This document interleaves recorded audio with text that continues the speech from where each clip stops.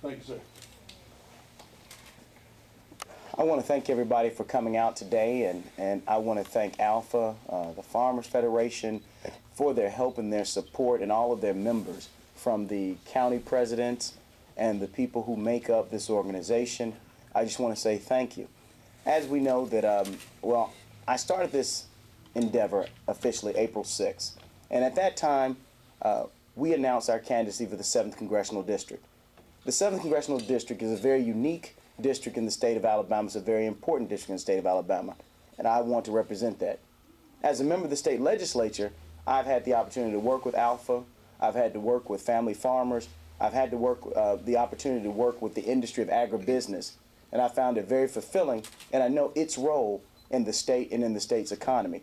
As we know, agribusiness and the workers and the people that make it up, have 400 or over 450,000 employees, or people who are employed in the agribusiness.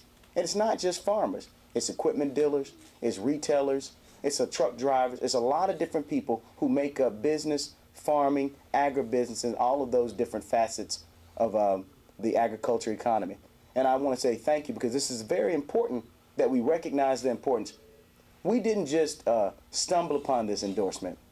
This was an endorsement that we actually went out and we sought for, because we know that they represent all the people, a lot of insureds, they represent farmers, they represent business across the 7th Congressional District.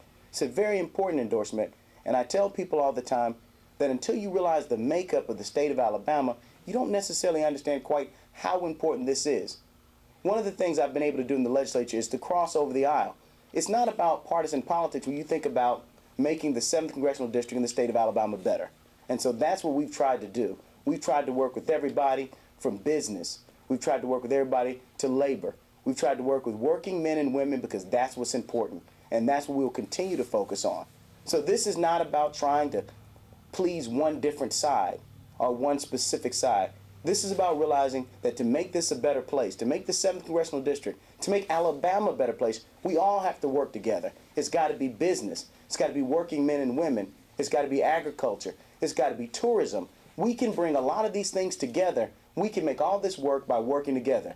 I think to make the 7th Congressional District a better place, we have to learn to work together. This has got to be municipal, the city organizations. This has got to be county. This has got to be state, working with the federal government. And that's what I pledge to do as the congressional representative for the 7th Congressional District.